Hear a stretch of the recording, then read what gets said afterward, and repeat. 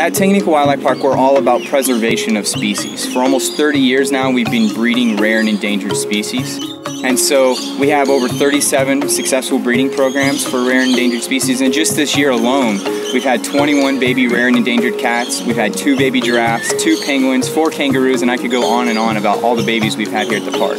But we're one of the most successful breeding programs in the entire world trying to save these animals.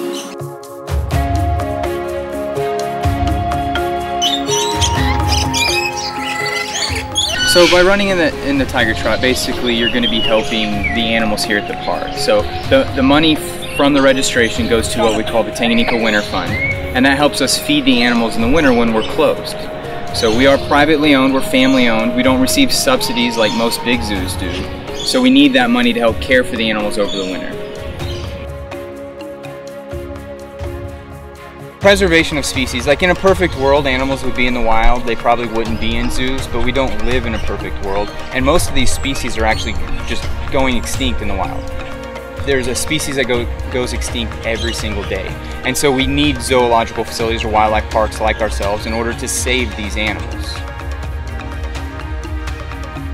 By joining us for the Ameritrust Tiger Trot on September 18th, you'll be participating in the only race in the Wichita area to support rare and endangered species.